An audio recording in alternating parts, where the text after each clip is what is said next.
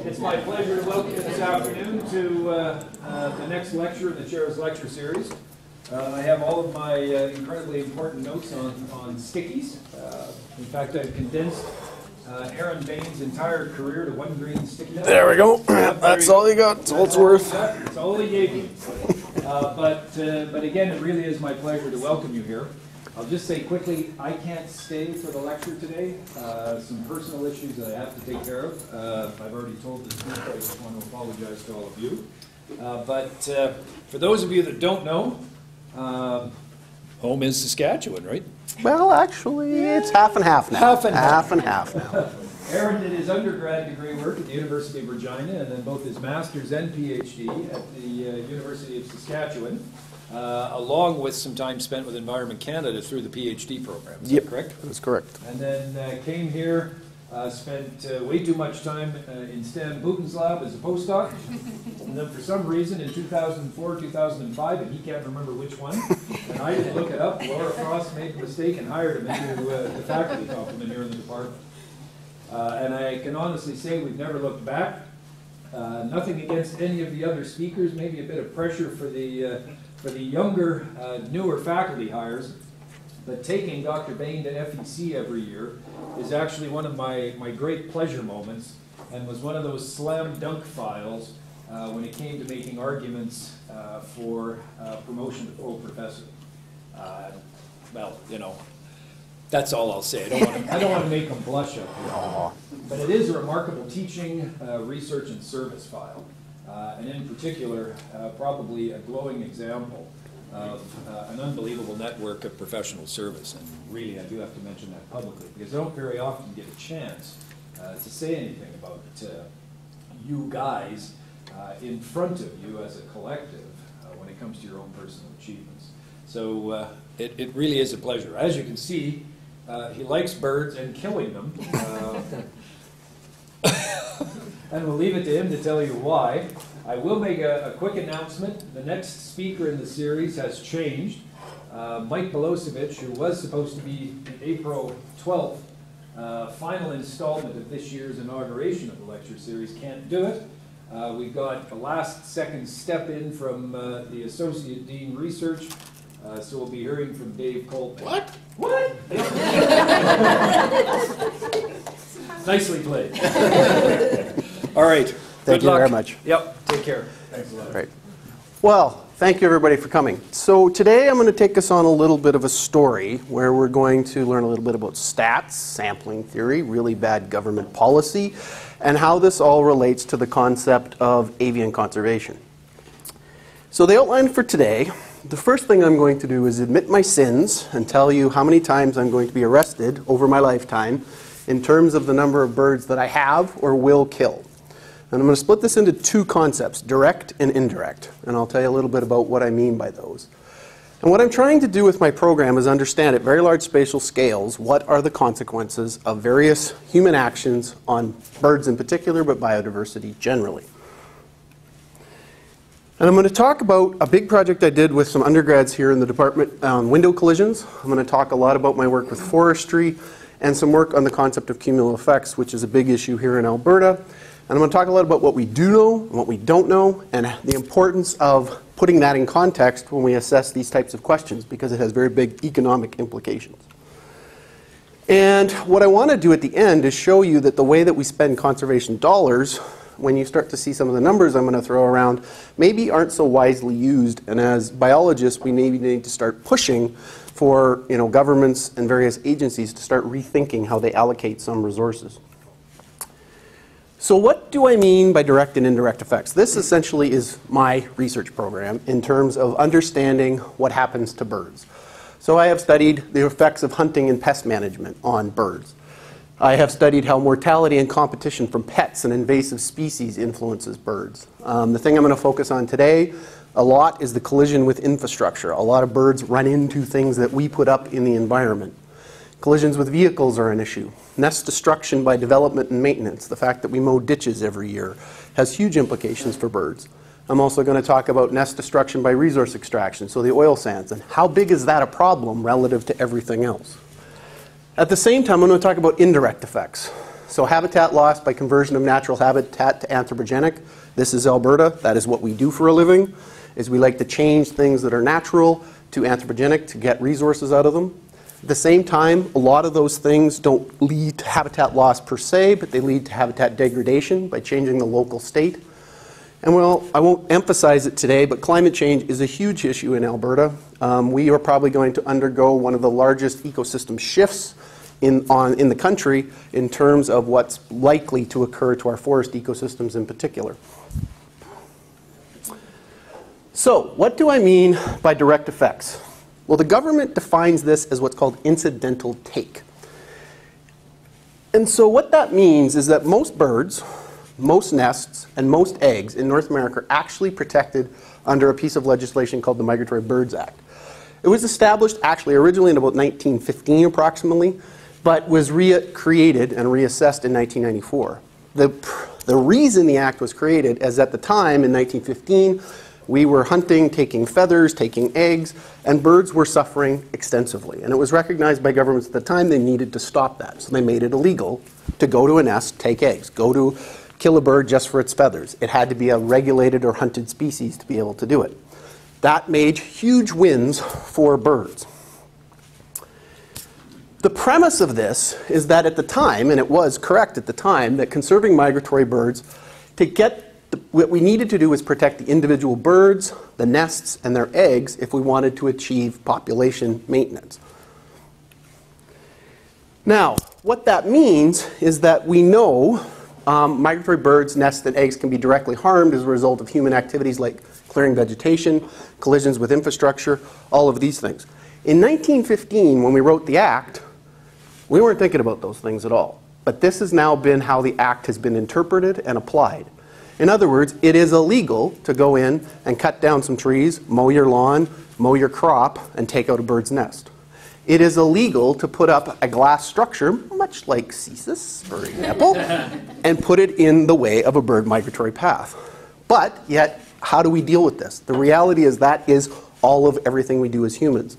So what exactly we need to do to fix some of those problems is kind of the big question I'd like to talk about today. Now, as I just kind of said, it is illegal, and up until recently, the government essentially ignored that fact. They did not, there's been virtually no companies, no individuals charged under the Act, but there have been some exceptions. Very recently, the forestry companies in Ontario were sued for summer logging because that violates the Act by destroying nests. There was a building in Toronto that was built right on the migratory pathway, looked a lot like CSIS. It had a bunch of glass on it, and as a result, it was killing hundreds of birds every year. It was deemed illegal, and they actually had to fix it. So the question is, well, how do we do that? Like, there is some things we can fix, but how do we prioritize which things to fix? So, there's the answer to the question. 219. I am going to jail 219 times over the length of the rest of my life. What I want to do for the rest of this talk is show you where I got that number from and what the implications of 219 are when you think about it from your perspective and we accumulate the number of Canadians, the number of North Americans, and the number of people on the planet in terms of our impact. So my direct sins, what are they? Why am I going to jail? Well, there's my number one problem. When I was a kid, I had 2 cats. They each lived about 15 years. And on average, they killed 2.8 birds per year. I have a cat now because my daughter made me get one. I kind of like the cat now, but he doesn't get to go outside, so I'm not going to jail for the rest of it. But the estimate is my cats killed 84 birds over their lifetime, and since I'm responsible for them, that's my problem. Windows. I don't know for sure how many birds I killed prior to owning my own house, but 1 bird on average, let's say, and we'll come back to that number later, 1 times 30 years living in my parents' house and basements of apartments and other things like that. 29 is actually what I have killed since I own my own house. Yes, I kept track. I've been keeping track for a very long time. Now, since then, I've changed my windows. I've done a bunch of things to kind of minimize that impact, but about half a bird probably is still going to die per year at my house on average. So 74 from that. I have also kept track over my lifetime how many birds I ran over with my car. It's 3 so far. The spruce grouse didn't stand a chance. Probably 3 more. My dad gave me a BB gun when I was a kid and said, clean out the house sparrows out of the barn. So I shot 6. I told him, Dad, this is stupid. Let them shit where they want. So that's what they do now. For research, I did 15. Didn't like it, so don't do that very often. Some of you in this room probably have a higher number.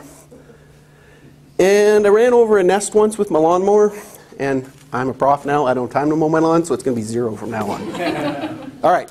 So that's where those numbers come from. Now, my less direct sins, I use 700 pounds of paper a year. Each of you does, which is about 3 trees in boreal Alberta. So there's about 270 to 420 aspen trees per hectare in a mature stand that's being harvested. So over my lifetime, I'm going to take out 235 trees. So somewhere between half to 0.8 of a hectare of trees will be cleared for my paper requirements. I'm a good Albertan. I use mineable oil sands gas, and about 895 square kilometers have been disturbed in the last 30 years. That produces 83 million liters of gas a day, and I'm going to burn about 135,000 of that in my lifetime. So from a mining perspective, I'm going to take out about 0.012 of a hectare of habitat for birds. In terms of what I eat, it takes about 0.42 hectares of land to feed me on a typical North American omnivore diet. Now, obviously, the land's only cleared once, but agriculture goes through every year. We plant crops, we harvest, we put in pesticides, and there are very good numbers that tell us about how many birds would be disturbed over that lifetime. So the cumulative land over my 80 years of life is going to be about 32.4 hectares of land is redisturbed every year and might take out some birds. Now, the reality is, if I add these up, my paper and my gas, and I look at the density of birds that are in the boreal forest, there's about 5.4 nests per hectare. There's about a 12 to 26% chance that the forest is going to be cleared when those birds are nesting. I assume the birds are going to fly away, the adults. I'm going to destroy about 1.2 nests. I'm going to lose about 0.2 birds in terms of recruitment. That is, individuals who would have made it to the adult population. Oops. And if I look at my food, I don't really know how many adult birds I'm going to kill because sometimes my combine does run them over. Destroyed nest is about 120, and my lost recruitment is about 30. The point of this is I want to emphasize, you can probably see by these numbers, what I'm responsible for in terms of number of birds killed directly versus, by my actions versus, the cumulative effects of the land use that I'm affecting are very, very different. And they influence maybe how we start to think about priorities. So, what should be our main conservation priorities? So I worked with a series of Environment Canada scientists and other researchers across the country to basically come up with estimates for every single human land use or activity we could think of and see how would we quantify the magnitude of the effect that's occurring. So my 219 comes from this review, and it's become one of the more cited sets of papers that I've worked on in a while. And the basic rationale was the government wanted to assess what was the real major risks. What were the things we should put our money into? And so they made the statement, we want to develop an approach supported by best management practices and avoidance guidelines. The risk-based approach is intended to address the highest threats to the conservation of migratory birds. So my question, is my 219 representative of what's going on in Canada, in Alberta, or at the continental scale? So we're trying to put this in context. And the outcome was as expected. Based on what I have done as an individual, if you accumulate that across everyone in Canada, this is basically the take-home. This is millions of birds killed annually. Cats wins by far. Approximately 200 million birds are estimated to be killed in Canada every year by household cats and feral cats. Power line collisions are actually quite high at about 25 million. Windows are about 22 million. Vehicles represent about 10. Agriculture is at around 5. Forestry and the big old bad oil and gas guys, they don't even register. Okay? They're essentially not on the graph. So the reality is this 269 million birds, 2 million nests, 168 million lost breeders, what we've been looking at is, well, where should our priorities be? Where should we invest our conservation dollars? Because what I'm going to talk about a little bit later, we spend a lot of money down here and absolutely nothing up here. So what has been really interesting about this process is how much media attention it got. So cats, the #1 killer of birds in Canada. This was one of the most cited papers in terms of media awareness that I've ever put out. Raising awareness was huge. So cats, #1 killer of birds. People got the message. Now, it's still very difficult to deal with this problem. My friend Pete Mara, he works at the Smithsonian in Washington, recently published a book, and he's been working very hard on this cat issue. He is vehement, we need to control cats. And as he and I put it, we'd rather take on the CEO of an oil sands company any day rather than a grandma with a cat. Okay? They are a powerful lobby group, especially in California and other places like that. Protection of cats is very high on many people's radar screens. Now, one of the things that I was happy about that came out of it is that the window issue, that I'm going to talk quite a bit about, is actually improving. A lot of the articles that got published identified some of the solutions that people could do, and we started to get a lot more people saying, hey, this is something that we can actually fix. And in fact, next week I am going to be in Toronto at the Canadian Standards Association trying to help them develop regulations for bird-friendly windows. So hopefully that will be an improvement. At the same time, it's led to better science. As soon as people put out this idea that the oil sands and mining weren't having a big impact, a lot of people said it's time to reassess the science, and there were debates and criticisms about some of the estimates that we used. So that's good, it engages debate. And it's led to economic discussion. It's led to this idea of comparing risk. Where should we put our dollars? Should we put it into fixing oil spills and worrying about oil spills, or should we fix windmills, right? And power lines and that kind of stuff. So there's, it's actually engaged a lot of people in this conversation. Now, comparing risk isn't always a good thing. So as Colleen would know, right, this is the oil sands. This is the place that creates all of the environmental problems in Alberta from many people's perspective. And in this region, we've had huge mortality events. At least a lot of people think of them as huge. So an oil sands company in 2010 was fined $3 million because 1,600 ducks died in one day on one of these tailings ponds.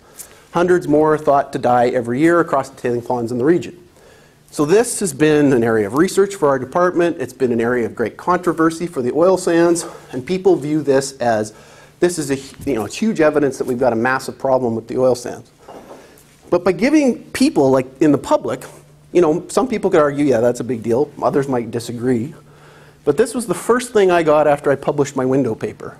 People put on the bottom of my CBC sites, windows are killing 2,700 birds a day in Alberta, way bigger problem than the dead ducks in the tailings ponds. Why don't you worry about that, Mr. Biologist? And that was his exact words to me. And so I had to sit and think about that. I mean, he's got a very good point. We're talking like orders of magnitude more. So we have to start thinking about, where do we invest money? Now, what the review taught us, there's a lot of interest from the public in this. We have a lot of uncertainty in the estimates. And there's a concern that focusing on incidental take is taking away from issues like habitat loss, fragmentation, and climate change. And I think what came for me was, given we framed the problem this way, should we actually change our conservation strategy? So I'm going to talk a little bit about what we are doing there. Now, this is my favorite book, Damned Lies and Statistics. And this gentleman basically argued that bird window strikes and all of the research that had been done on bird window strikes prior to the publication of our paper was a classic example of how dubious data collected using biased or non-representative sampling designs enters policy debates. And he was totally right. And here's why. Oops. The first paper that went into our review was Banks. And he assumed 1 window collision per square mile in the US, 3.5 million square miles, so 3.5 million die every year. Erickson estimated, with no data that I could ever find, 410 to 820 million birds killed annually in the United States. Clem was the most cited person in bird window collision literature, tracked mortalities really well for 2 full years at 2 houses in a rural environment. And he found that 1 to 10 collisions were happening with about 97.6 million houses in the US. That leads to 98 to 976 million deaths annually. What I find fascinating, and what Best was talking about in his book, is that you cannot find that reference anywhere in the public literature anymore. In newspapers, everybody cites this one, right? And it's people's, they like to react to big numbers, and so the billion became the accepted number. Dunn was one of the ones who did some actually good science on the topic. She found about 9.2% of 5,500 people found dead birds on their winter feeder program, so about 248 million deaths annually. So this was kind of what we had to start to work with in these reviews, and that's why there's great debate. The value of that ranking really depends on the quality of the data. So what I want to talk a little bit about now is how we improved that.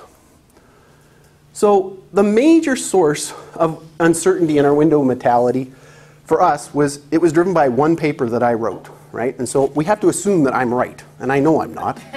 So the question is, how wrong am I? So was how we got there good science, and can the results be validated? So we have to talk about how we count dead birds. Did we get a random and representative versus a haphazard sample? Like, we're trying to talk about a continent here. Statistical population over we draw inference is important. Oops. And so all of these things were things that I said, well, how am I going to address these? So the first thing I did was I realized I could not collect this data on my own. I have 1 to 2 birds hit my house every year. That's going to take a long time before I have statistical power to say anything. So I recruited the students in my conservation biology class to help me get data. So what each student had to do was make a pamphlet, okay? And the pamphlets, it was kind of fun. They had to create them, and then they had to hand them out to the public. They had to go to a certain set of mailboxes on a certain street, put them in the mailbox, and that allowed then us to get in contact with the public to find out what was going on with strategies. We did some couple of fun things. We did one story had to be positive. Hey, you're killing birds, but it's okay, you can fix it. And you had to have a pretty picture of a bird. The second one was you had to be really mean and negative. We are killing birds and it's bad, and you had to have a pretty picture. And then we had to have ugly, horrible pictures and happy messages. And then we had to have, this was my personal favorite, we had to have a horrible picture and a really bad thing. And this was a good one because it says, Edmonton's bird population is dying to see our windows. Head-on collisions are killing all our urban wildlife. And this is the best part. You fasten your child's seatbelt to protect them from the windshield. The blue jay in your backyard isn't so lucky. I got phone calls about that one. Anyway, these students did a phenomenal job making these pamphlets. They handed them out. And the question that I had at the time is this going to work? Or is the public actually going to interact with us? So we handed out 6,400 pamphlets in 2009 in black and white, 1,760 in 2010 in color, and we did this in randomly selected neighborhoods and streets within Edmonton. Oops, I keep pushing the wrong button. We sent out more than 7,000 email requests, Twitter, Facebook. So we don't really know exactly how many people we reached, but almost everybody who responded was from Alberta. And what we found is very few differences between the online and pamphlet houses in terms of the types of residences we sampled, so that was good. We then had, the people had to respond. They had to come in and they went to a SurveyMonkey site. And on this SurveyMonkey site, we asked them, has a bird ever hit a window in your current residence? How long have you lived in your residence? Has a bird hit a window in the past year? By the way, how many people? Say, there we go, we just collected data. Done. Awesome. And that's actually pretty typical, right? That was about, a third to half of you. And that's pretty normal when I ask that question. How many birds do you remember hitting windows in your house in the last winter, spring, summer, fall? And the reason we did this is we wanted to see if people were being consistent in the way that the cumulative totals occurred, and actually generally they did. So just asking people what they remembered was actually quite useful. And then we asked a whole bunch of attributes about their house. So we had 1,093 responses, with 66% of people completed our whole survey. In 2010, we had 11,031. With 85%. So we went from 2 houses sampled in Clem to about 2,000, so a little better. And the main reason was that we had the difference is we simplified some questions, and I learned a lot about social science. Don't put questions about cats first. Put them at the end. But what was cool was when we looked at kind of how we got input from people, electronic was way bigger than the pamphlet. We got way more responses that way. The no solutions versus clear solutions, there's no statistically significant difference. It didn't really matter if we told people how they could fix the problem versus not. But if we showed them a live bird picture, they were far more likely to respond than if we showed them a dead one, right? So it's very interesting that how you do this matters quite a bit. Now, the result was, this is what we got. Estimated deaths per year per house. We have the house age in years here. And we have 4 types. Rural homes with feeders, so think outside Sherwood Park, St. Albert, that kind of stuff. rural with no feeder, urban with a feeder, and urban with no feeder. So urban with no feeder was the lowest, but it depended. It got higher as the neighborhood got older and then kind of plateaued. Same thing happened with a feeder, but it was elevated and high, so having feeders seemed to kill more birds. Rural, you get more, and then if you have a feeder in a rural, you're up to around 3 birds on average are killed per year. So these were the first, I would say, real numbers that anybody had on this topic that were based on a significant sample size. But when you're a biologist and you do social science, you have to deal with the haters. So this was the first journal response from the editor. The basic problem is that it has insufficient scientific rigor for publication in an international journal. By the way, it was a shitty journal, but that's beside the point. Further, the data appear to be weak and incomplete. That was the review I got. These are my peers who used this paper in their work since. In the most extensive and best designed building collision study to date, per building mortality rates at individual residences were higher. My point of this was, this led me to a place where it's like, look, I've got an estimate, but there's a lot of difference of opinion as to whether this is good science or bad science. And so I felt the need to actually further quantify how well this worked. And it's really interesting when you get stuff in the media, right? So internet comments from CBC News Stories. This study demonstrates very clearly why feeding birds is a problem. Thank you to U of A for this important study. I didn't think bird feeders were the main story, but that's what people got out of it, right? Then this dude, feeding birds is a good thing. This study was done by a bunch of undergrad students, so don't believe it. This is a garbage study. I found out later he actually owns a bird seed company. And Trump. No, I'm kidding. Okay. But what I wanted to do was, I was struggling, right? I had this data. I thought it was good. I thought it was a good story. But if we're going to put this in and the government's going to accept that windows are such a big cause of this, I felt the need to do it again. So Justine joined my lab, and she did a wonderful job of using students and using the pamphlets and doing all of the same things. But the fundamental thing we did different, it wasn't based on did you remember. You had to look around your house every day. And I don't know if anybody here participated, but if you did, thank you very much. We created a website, and every day that you walked around your house, you had to say, did I find evidence of a dead bird? Yes, no, yes, no, yes, no. We had people, 381 participants, participate for at least a year. Some participated even longer than that. And here's the take home. The numbers are different, but they're pretty much the same pattern, right? So here we have apartments, here we have urban with no feeders, here we have urban with feeders. We did have a very big difference between rural no feeders and rural feeders were about the same. But the point is, the actual numbers are approximately the same. They are different, they do make a difference, and so one has to incorporate that uncertainty when one gives the government the estimate of the number of birds that are dying. Now I also wanted to take on the bird seed guy, so I did this just to piss him off. So I also pissed off animal care, but I won't talk about that. So here we have the percentage of residents that had a certain number of collisions, and here we have people with feeders and no feeders. We manipulated the feeders. So we made them watch every day. We put the feeder in, we'd take it out, we'd leave it in for about 30 days, take it out. So we actually had the same houses controlling over time and all kinds of other stuff. And the basic premise was that yes, we had slightly higher collisions in winter, spring, summer, and fall when you had a feeder. So feeders do kill birds, right? And so this people don't like. Grandmas really don't like this because they love their birds. But it actually got across some very important messages, like you can draw birds to your yard, and that's a good thing, but how you position that feeder and where you put it and all that kind of stuff actually matters. So we've been able to influence a lot how people are thinking about that. They don't put it in the wrong place. They're putting it in a better place that reduces that collision rate. Now, a couple other things we actually included as well. This was a fun project by the undergrads. They looked at what was taking the carcasses, because people were searching once a day, but it's possible that birds were hitting the windows and dying, right? And a predator or a scavenger came and took it away. So what the students found is about 32% of the carcasses were removed within 24 hours. So that meant we were missing some, so we had to adjust that. But this was really important because in cities, the carcass removal rate's about 1.47, whereas in the reviews that people had used, they were using numbers as high as 2.3 and 5, and that was based on wind farm studies. So it improved our estimate considerably. So what did that actually mean?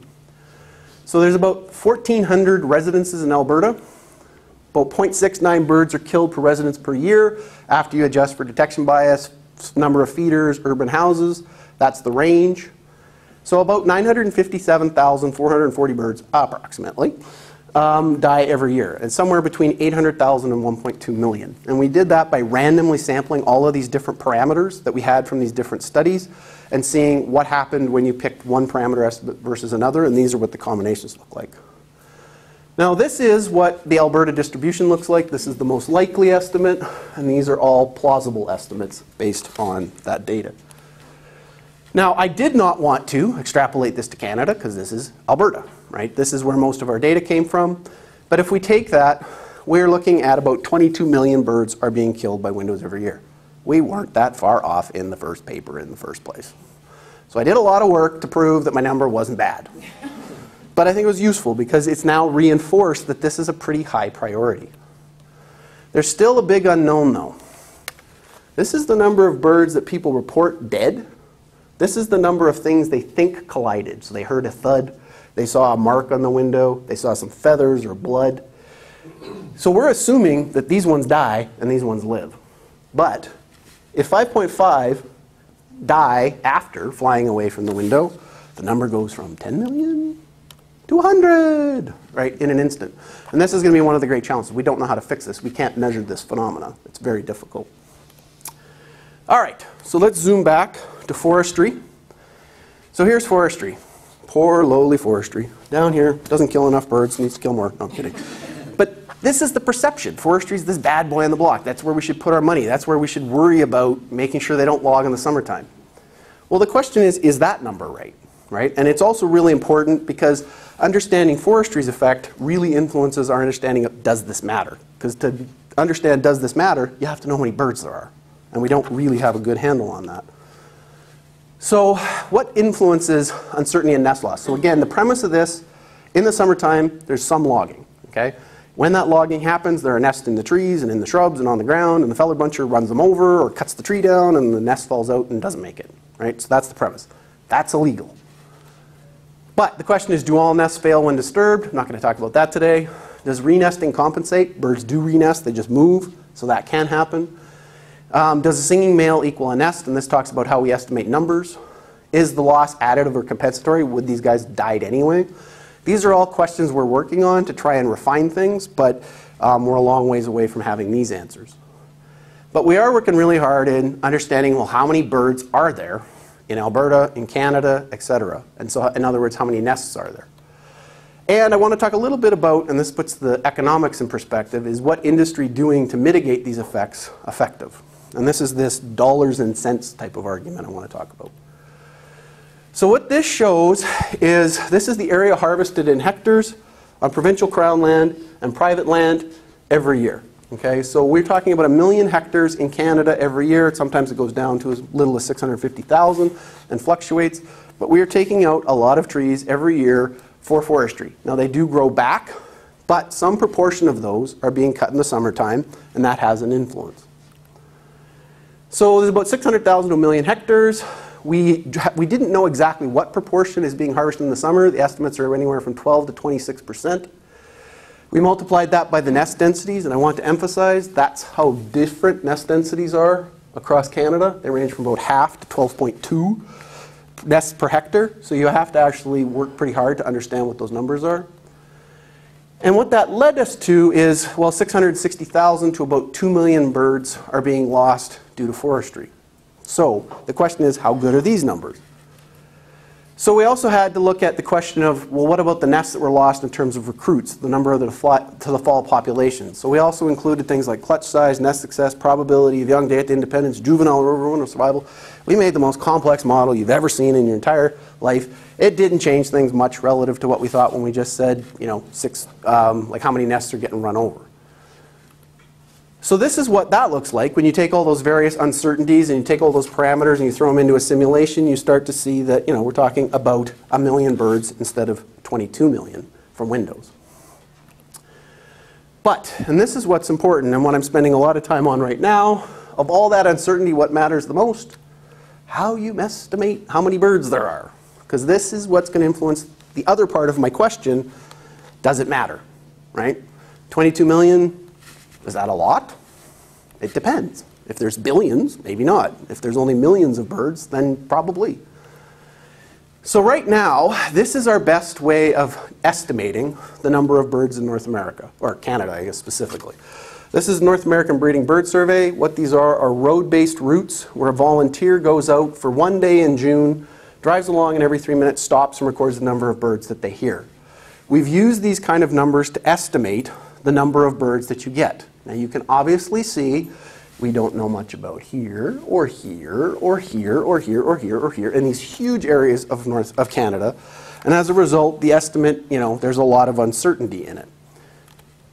Now the other uncertainty things are, is one male equal 2 individuals? That's a big question. How do you correct for time of day? So birds sing at dawn. If you ever want to come out and work with me, you got to get up at 3 in the morning, so get ready. The time adjustment, how you correct for that. Like if a survey is done at 10 in the morning, it's not equivalent to one at 5 in the morning, so you have to fix that. And how you fix it, how much does that matter? How far you can hear a bird influences density. So if a bird's really far away, we need to know how far away if we want to know how many birds per unit area. And that's actually really quite hard to measure. And doing everything on roads creates a problem because roads are biased. And all of the BBS routes are biased. They're sampling mostly agricultural land and a whole bunch of things that we don't really want to understand. We need to understand a lot more about forests. So Thogmartin criticized all of these things, and I'm not going to go through them in detail. But he basically said, yeah, everything that BBS estimate, it sucks. It's so bad that we really shouldn't be using it to actually estimate the size of the populations of birds in Canada. So he said what you need to do is come up with way better statistical methods, way better sampling data, way better everything. So what we did is we went and asked all of our colleagues, every environmental agency we could come up with, every environmental impact assessment, and we got all of their point count data from off-road. Right? So we collected everybody's. There's about 200,000 locations now in this map, so we have much better spatial distribution. And now we're able to actually better estimate the number of birds that are coming out because we have the capability to correct a lot of the problems with the BBS. So Peter Solomos, who's a research associate with me, has helped me do a lot of this. So we've come up with a better time adjustment method. We've come up with a much better way of estimating distance. We've come up with roadside count corrections so that we're not dealing with this bias anymore. And we've included habitat in these different models. Now what we find is that the road effect for some species is huge, and for others it's positive, and some species it's negative, but on average across species there's no bias. The time of day effect and how you fix it, again, some species it's strongly influenced, others not so much, but across species it's not really biased. It's this distance effect, how we estimate distance, that matters the most. So the way BBS does it, they just use a set distance and they say that's how many birds are within that distance, so that's the density, and it's just wrong. It's very wrong. Exactly how wrong is the big question. So here's how bad we are at figuring out how many birds there are. So in terms of answering the question, does it matter? For alder flycatcher, if we use the BBS PIF approach, about the same as ours, good. If we use American robin, not so bad. By the way, these are in millions, so that's 4.5 million versus 2.5 million. Canada warbler, which is an endangered species that everybody's worried about, well, we're an order of magnitude off, so that's not so good. And yellow rump warbler, which is one of the most common species in the boreal, according to the BBS, there's 2.5 million of them in Canada. We think there's 30 million. So we don't really know the answer to this question of how many birds are there. We think we're on the high side. We think they're very much on the low side, and it's probably somewhere in between. Now, does it matter? Legally, no. Because destroying even a single nest by summer harvesting is illegal. So forestry companies, basically, if you cut a tree down, you're going to break the law. Practically, it does, because what we're working with the forestry companies right now is to say, look, if you're going to log in the summer, let's go to places with lower nest density and less risk of an endangered species, and let's set some priorities that allow us to maybe make a slight difference that's actually useful. But it does matter a lot, because if there's 1 million versus 1 billion birds, right, my 22 million birds getting killed by windows, its perspective changes. So here I want to get into money for just a little bit. This is more of a rant than anything else. Industry's solution to this problem, they can't stop. And here's why they can't stop. Stan is a pain in the ass. Between January to July, you are not allowed to do anything in caribou zone. So that's the government solution. Stay out of that habitat because you're going to disturb caribou. And then Andy and Mark are pains in the asses because the bears, January, you're not allowed to do anything up until April, and then November to December because they're dennings, please stay away from there. The fisher, okay, we don't have anybody who studies fisher here as far as I know. Cindy, she's a pain because they're denning the amphibians again, so you're allowed to maybe operate in August, September, October. And here's the migratory birds. So, forestry, oil and gas, and every other activity is allowed to operate in September. That's it. So we have to do everything in September. So the reality is companies will not do this. It's almost become useless, these timing constraints and guidelines. So what companies are doing instead is, if they're going to go in during the migratory bird season and clear some land, they do a nest search. So they go looking for the nests. Then they set up like things and say, here's a nest here, let's cut around it. Now I don't have a good picture of this, but quite often this leads to 4 trees and 5 feet of grass with everything else clear around it, and the nest is in the middle. Okay? And we spend huge amounts of money doing this. And the question is it at all useful? So the current guidelines that the provinces are recommending if you're going to do this is you're going to have to spend 3 days per site with 2 hours per hectare to locate the nests. That's what they recommend. Costs about $1,000 to $1,800 a day to do that. And most people think you find between 10 to 80% of the nests. So if you figure out 80%, that's not bad. Maybe that's a reasonable way of dealing with it. If it's 10%, that's pretty much useless. So let's take that rationale. Let's say it's 10%. And so we're really having no benefit to the birds by looking for these nests, because we don't find all of them. We know we don't. But if we only find 10%, we're not really having a positive benefit. But these guys could be spending upwards of $108 to $312 million a year. They don't, but they could be if they were forced into this as compliance. Now, let's take that and put that. Using a high-end window film, this is the most expensive window film you can buy, costs about $300 to retrofit my house. That will have about a 90% success rate at reducing bird collisions. There are about 10 million houses in Canada, so it's going to take about 3 billion. All right, so that sounds like a lot. But if forestry, energy, urban development, highways, bridge builders put into a damage fund, in 10 to 20 years, we could have every house in Canada fixed, right, from a bird window collision perspective. And these guys would be paying in as a penalty for the fact that they're destroying nests during this breeding season. So the point is, 22 billion birds a year could be saved by using a damage fund to fix window issues, whereas the best that forestry is ever going to do is probably 800,000 nests or birds that are saved for the same amount of money. So this is what I've been trying to work on quite a bit with forestry companies and the government, is trying to reassess our priorities based on this kind of cost-benefit analysis. I already said that. Yeah. Okay.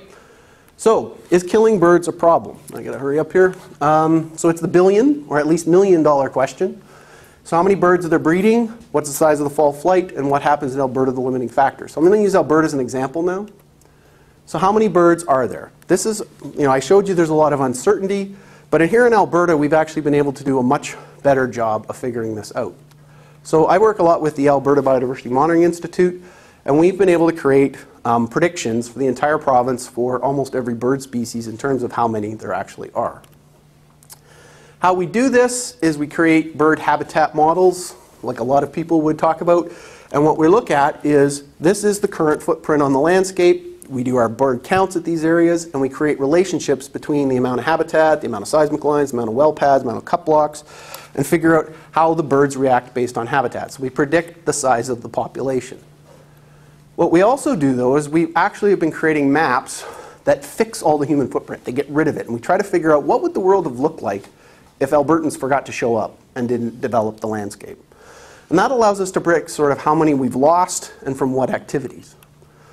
And what we're doing right now is looking at these transition maps that show us how much the different sectors are influencing birds in terms of how many deciduous forests are going to agriculture, how many deciduous forests are being turned into cut blocks, transportation, etc. So we're able to now, based on habitat associations and densities of birds, project how many birds are being lost from any given activity. And this is just to show kind of changes in human footprint over time and what that might mean for birds. As of 2017, about 27% of Alberta has been converted to an alternative human land use, and those trajectories are going up. So the question is, again, how much does this matter to birds?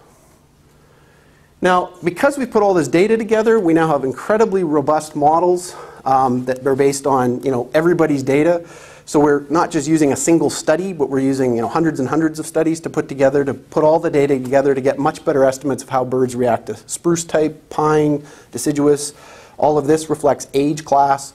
And so we have very complex models in Alberta that show us how birds are associated with just about every habitat and land use condition in the province. And what we're now doing is starting to show, well, how much can we attribute the various sources of loss to the different sectors? So this is Canada warbler. Right now we estimate there's about 800,000 of them. Oh, sorry, there would have been 800,000 of them in the province if human land use hadn't come about. Currently, based on human land use, we think there's about 600,000, so we've lost about 200,000 Canada warbler units in terms of habitat. Agriculture has a big effect on them, but it's not the biggest land player because agriculture is not so common in the boreal. Forestry is a much bigger impact. And then here we have energy and a variety of other things.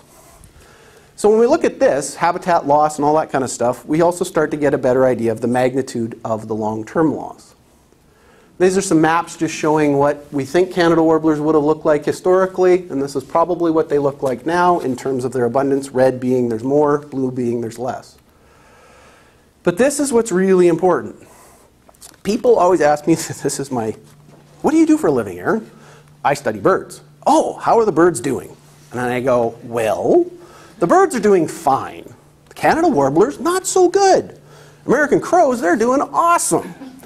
Because the reference American crow population is about 1.3. Based on our land use, it's about 1.7 million we now have because they like our human land uses. So they've increased. And so we get these increases of some species and these decreases in others. So here's just a map showing that with the crow. And what this summarizes is for every single sector that we have in the province, all disturbances, agriculture, transportation, forestry, energy, urban, this reflects the number of species. So the ones on this side are what we call the decliners. Okay, these are the species that decrease with human land use, and these are the ones that increase. Nature abhors a vacuum. We all know that in this room, but for every bird that declines, there's probably one that increases in a lot of cases. So in terms of this indirect effect, so I'm not responsible for all this land use, but I do have a part in it, and so do you. So what we estimate in Alberta, where 10 million birds die from windows collisions every year, there's probably about 250 million birds approximately if humans hadn't been around. Now this is a number that surprises people. With what humans are around, there's probably about 240 million birds. We got Canada warblers dramatically declining, but at the same time we've got American crows going up, we got pigeons going up, we got robins going up, we got house sparrows going up. And so for every species that's decreasing, we often have one that increases. So that the changes in birds from everything that we've done isn't probably that large. It's about 16 million. There's 4 million people in Alberta, so I'm responsible for 4. You guys each are also responsible for 4. All right? So again, puts it in context. Land use and birds is a very different question when you start to talk about all birds. Now obviously, if we change that around and we say, well, Canada warblers are what we're going to worry about, then we have a completely different story versus if we have house sparrows, right? House sparrows go up, Canada warblers go down. And this map is showing sort of on average across all bird species, what does the world look like? Green is good, red is bad. And so it shows the areas where we've had the most massive change on average across all the species. And what this indicates, though, is like population isn't such a good metric. It's really the community composition that we have to worry about if we're going to focus on that. All right. So, is Erin completely lost his mind and is estimating these numbers a fool's errand? I don't think so. But one of the things that I've always loved is when more birds died from something than could have existed. That seems like there's some failure in logic there. So I really want people to worry about that, and that's something I've been pushing, in our estimation of this approach. But I think about 5% of the annual breeding population of birds in Alberta dies every year from human-related causes, and it's time to start thinking about what way we prioritize that. Is fixing the oil sands tailings ponds where we really want to invest all of our effort relative to, say, windows or power lines or stuff like that. We need to work a lot more on linking this to migration and other areas of the wintering grounds. We're doing a lot of that right now, but most of these species only spend like 4 months here, and they spend 8 months somewhere else. So those issues are big. And what we really need to do is make sure that we kind of prioritize these properly and make sure that we're setting the risk assessment correctly, because it does have big economic implications. I also want to admit my numbers are wrong. They're not 100% right, but they're not bad. But we need to start talking about how much the losers can afford to lose. And this is a big one. Canada warblers in Alberta, by our estimation, there might be 650,000 of them. Even if we've lost 25% of them, big deal. But if it's 85,000 is the actual number and we've lost 25% of them, that is a big deal. And so this is where I'm really pushing. Relative abundance studies suck. Stop doing them. Try to actually get density. And we have to be worried about which species we're focused on, because emphasizing cats and windows might actually give us an unintended consequence if that's all we worry about, because some of those birds might be better adapted to living with us anyway. So I want to end with a hyperbole. Anybody know what that number is?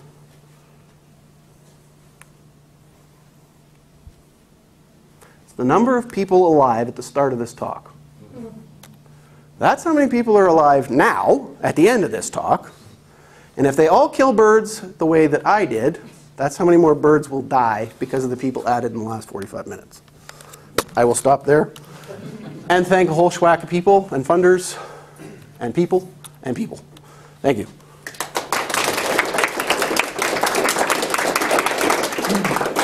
Mike had to go, so since I'm on deck for the next one, thanks for setting a really high bar. You're welcome. That was fascinating. We have some time to take a few questions. I knew. You knew there'd be some cat slash bird question. Cat slash. Yeah. Okay, I'll go with the bird question Okay. first. When you had the householders assess, do the walkabout and Yep. check for dead birds, did they also bag the bird and have the bird ID'd, or was it just a bird? Yeah, so in the first study where we asked people, what hit, we asked if they could identify it, and people are pretty bad. We had, no, we didn't ever have flamingo, but we did have species that couldn't exist in the province or couldn't exist in Edmonton, for example. But, it was often sparrow, right, or warbler, Right. although many times warblers were sparrows. So on the new website, we either had them collect them, and then they went to the museum, so we do know what it was, or we actually had a photo upload, so we actually had a picture of the dead bird as well. So, plus we also have pictures of the evidence on the windows and all that other stuff, so we actually can quantify quite a bit of it through an external process of did the person do it right. And so are they the typical urban increasers that tend to smash? Yeah, so in general, it goes like this. It's kind of, house sparrows are definitely up there, chipping sparrows are quite high, American robins are high, black-capped chickadees they hit windows a lot, they don't die as much, right? And the reason is they fly slower, right? So they're a little brighter. But we had everything. We had grouse, mallards, Canada warblers, cedar, Bohemian waxwings, so it is the magnitude. I mean, there was a couple people in the study who, I know personally that live on the river valley, and I mean, they were killing everything that you could possibly think of at their house. So. Second part, cat. Cats may be the best estimators because they don't leave things out to be eaten by corvids. They take the thing home and give them to mom, Yeah. so that you can actually count them. So that might be the strongest and best estimate, and all the other window count things, Right. as you suggest, Extremely less certain. Yeah, and I mean, the cat data, so the cat paper, it's based on a lot of different studies, putting them all together and everything, and we were uber conservative in the way that we estimated it. And so, like, when somebody says 1 billion for North America, we really don't think that's that far off, because it's not just household cats. There's huge feral cat problem, especially in the United States. It's way less of an issue. Like, in Edmonton, I don't think we probably have near as much a cat problem because the coyotes kill the cats, so it's all good. Go coyotes! Yeah. If human activities are allowing crows and some species like that to increase, and crows probably compete with the prettier, nicer, more pleasant I birds, love crows, but okay. Does that mean that we're indirectly responsible for those birds' loss because we're... In terms of that quantification, I don't think anybody's taken that legally, literally yet. But I mean, I think we could make arguments that, when we make a complementary situation for a species, that it can increase dramatically, and it has negative consequences and spillover effects. I mean, we do it right now. A great example is great horned owls. Great horned owls are the #1 predator of just about everything in southern Alberta. Sage grouse, which is an endangered species. They take out my frugianous hawks, which are twice as big as the owl, but the owl still eats them, and goes on and on and on. And they are doing so well because of old barns, right? So it's our fault that the great horned owl is doing so well. We've created wonderful nesting habitat for it, and it's doing extremely well with a consequence to lots of other species. So, yeah. Yeah, so regarding feeders, Yes. the data on the rural aspect was quite high in relatives. Yep. So how do you handle questions if you get someone in the rural comes up, well, yeah, but way more birds die of the winter because they go hungry, and and I put a feeder in, and yeah, some die, but Right. No, I still save more. absolutely. And I mean, so that is actually one of my biggest challenges is when I was telling that story. And I mean, it's funny, not funny, it's kind of depressing, but in the paper we talk a lot about, feeders increase the number of birds in your yard. If you have more birds in your yard, greater probability of hitting window. Okay, that's a no-brainer. But if you position the feeder in the right way and put it on an angle so the birds aren't flying straight at it and all this other stuff, you can actually reduce that. And we actually showed that with part of our study and some other studies. And so that was what we emphasized. But the media didn't read that at all. Feeders are bad, bad, bad, bad, bad, bad, bad. And that's all that people got. So I got yelled at by old ladies. I got yelled at by just about anything you could think of happened Are as a the consequence. feeders that you stick to your window really bad? No, actually, the feeders that stick to your windows, there's a couple reasons. Like birds actually are pretty perceptive of glass, but they panic sometimes. When a cat comes out or a dog or a squirrel runs by, they panic and they might fly. So that's one of the problems. But when they're actually on the window, the evidence is even though they might hit the window, they haven't picked up enough speed to really hurt themselves. The worst place is the place we all like to put them, which is about where Jan is, because that's the prettiest place to look out your window on a straight line. Whereas Rich further back or even a little bit further back wouldn't be so bad because it's not a straight line to the window. So the distance does matter too. Colleen? Erin, I really appreciated your contrasting of those urban exploiters and the urban avoiders and how you can't really just count the birds Right. to that point. But I would like to know how you think that principle would work into this policy suggestion you're making, that there should be an offset, a little like there is for fisheries, Right. for industry that might buy window film or pay for the window film. How would you make that species composition correction?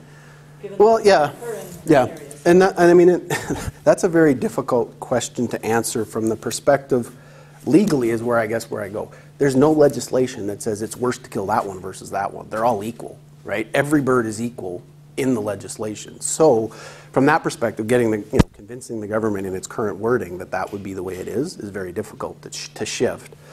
I mean, I do think what's happening more so that will happen with companies having to offset and things like that, it is going to be based more on the habitat that they disturb and the habitat they lose and the species that are in that. And that might be, the amount they have to compensate might be dependent on the risk to that species, like a Canada warbler. If you're destroying a bunch of its habitat, that might be a greater cost than if you're only taking out chipping sparrow habitat, for example. So I don't have a perfect answer for that in terms of, what the dollar amount would be or anything like that and whether you would weight one. And we're still working on, kind of some of these discussions on the policy statement about what it would look like. But there's a variety of us. It isn't so much the dollar amount, but the fact that those industries are occurring in remote areas that still have wild spaces. They're Right. destroying wild spaces. And the compensation you're proposing necessarily occurs in urban spaces. No, well, that's It's a fair very enough. different Yeah, composition it is, of birds. absolutely. But my point is, they're going to cut the trees down. They're going to make the mine. And if us spending, I'm not asking them to compensate by fixing, necessarily putting in a new wetland or building new habitat. They could do that, that's an option. But I'm simply saying, if you're going to put money into something as stupid as going to look for the nest and protect it for 5 minutes while you do some activity, and you're going to spend that money, stop spending it, put it in this pool and just be good social license and say, hey, I fixed a real problem rather than something I can't fix. That's my argument, more so than, I'm 1 for 1 or it's that species with this species. That's my argument. It's just dumb use of money is what I don't like. Let's take one more. So cats are acolytes of Satan, but if they weren't killing, Right. wouldn't something else be killing? I mean, more weasels, more foxes, more something. I mean, Yeah. is it just that we've replaced what would be considered a more primitive, very Yeah. iota of predators with cats? And the answer to that, I mean, I think conventional wisdom would be no. We have increased the density of the cat such that it's so much higher in the environments in which this killing is occurring that there's no other predator that would be able to do it, because we really are the ones that feed them, right? We're providing them food resource. Like natural population dynamics, the coyotes would die because there's no food left, but if we fed the coyotes, there'd be a lot more coyotes than there are now, right? And so I think one of the arguments is that the cats, on average, have way surpassed any kind of predator biomass that would exist in these environments to make that. But, and here's the but, one of the things, there is a couple of cities where they've really hammered down on cats and cat control and making cats stay inside, and like they will charge you a high penalty and are actually making people pay them. Edmonton is not one of those. Calgary's a little bit more like that, but Prince George, BC actually has one of the highest penalty rates. And the problem they're having now is small mammals are going, and nobody likes that, right? Because they're getting into garages and houses and stuff like that. So there's a lot of controversy between the controlling of the cat, because the cat plays that function for some of the things that we like. Well, what's happened to the birds in Prince George? Well, that's a good question. I don't know is the answer. But yeah, cynic. Well, the small mammals are going to go after their eggs. So is The, that killing a bird, by the way, having a predator take the eggs? It's worse, really. yeah, well, that is the way most of, like 50% of nests in the boreal forest and in the aspen parkland are destroyed by predators every year. That's the rate. So about half of them die from a predator right before they're even hatched. But that's the point. Is this additive? Like we're just adding on an additional 10% or 5% or whatever the number is, or is it compensatory, like they would have died anyway and don't worry about it? And the evidence for that is all over the map, so we don't really have a good answer. We know in ducks that hunting can be additive in some situations, but it also can be compensatory in others, and it depends on the environmental conditions of the year. So. All right, 4 o'clock. Sure. Thank you very much, Erin. Thank you.